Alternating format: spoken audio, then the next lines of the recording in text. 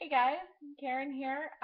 It's day 21 of the Ultimate Reset, and I've completed it. Well, after dinner tonight and after I sleep and rest in the morning, I will have completed it. Stay tuned because I do have a really great recipe, one of my favorite recipes to share with you, just a little bit into this video. But the first thing I want to say is just thank you. Thank you to my family. Thank you to my husband. Thank you to my coworkers. Everyone has been really, really supportive with me on this journey. I've kind of been a little bit isolated, but I have stuck to it. I took every single supplement. I drank all my water. I feel like I've had really good internal and external results. So those results will be posted later on this week at karenwilsononline.ca, where you can also get a more intimate look into how the week was. That there was a little bit more blogging done over there. So what am I going to eat tomorrow? Well, my first meal will be a vegan meal tomorrow night. Dinner, I'm talking dinner. Tomorrow morning is going to be definitely my vegan Shakeology. I'm going to have a banana in it. We'll see how that goes in my tummy. I haven't had bananas in 3 weeks. And I love bananas. So that'll be great. And maybe a scoop of peanut butter. But we'll see. Taking it slow. These are all things that I haven't had for 3 weeks. So I'm gonna keep it vegan. Take it light. But I'm also gonna share you my dinner with the dinner recipe I'm gonna have tomorrow night. So it starts with a squash, and they say acorn, or you can use butternut as well.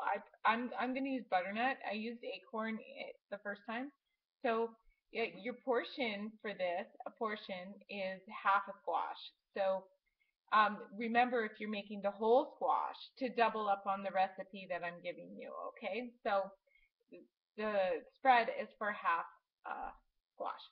So preheat the oven to 400 degrees. Spray a pan with, lightly spray it with oil. Cut this into half, get rid of the seeds, cut it into half again so it's in quarters. And then, so if you have 2 quarters or half a squash, you want to take 4 tablespoons of tahini in a separate bowl. Put it in a separate bowl. Add 2 tablespoons of miso paste. You can find both of these items at your local grocery store. If you can't find them there, you'll definitely find them at the health food store. So 2 tablespoons of miso paste. Then you also need a teaspoon of crushed garlic, and you also need 2 teaspoons of olive oil. You mix those together in the bowl and you spread it on top of the squash, and then you pop it in the oven, and 25 to 30 minutes is done, or when it's tender to whatever you're liking. And that's what I will be having for tomorrow dinner tomorrow night. So I'm really looking forward to that. I haven't had that since like day 13, and that's been one of my favorites.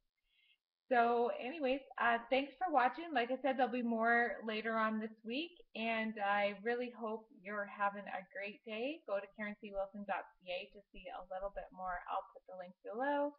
And of course, you can follow me on Facebook, facebook.com/freedreamrunner.